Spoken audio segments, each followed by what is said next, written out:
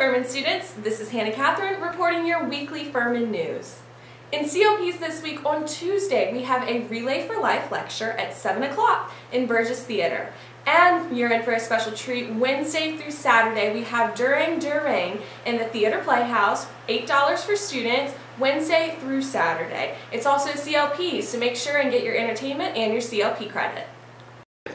And then on Thursday, we have Sigma Tau Delta presenting Moonrise Kingdom at 7 o'clock in Burgess Theater. And to wrap up the week on Friday, the Furman Wind Ensemble Concertorium will take place at McAllister Auditorium at 8 o'clock. On Wednesday, there will be a Muslim Lives Matter prayer vigil at 5:15 in honor of the Chapel Hill students whose lives were lost last week. And taking a look toward this week's weather, we have a freezing cold week ahead of us with highs in the 30s and lows in the 20s and even getting down to the single digits some nights this week. But hey, there's also a chance of snow on Monday night into Tuesday, so make sure and go to bed with your pajamas inside out and wish for luck for that snow day on Tuesday.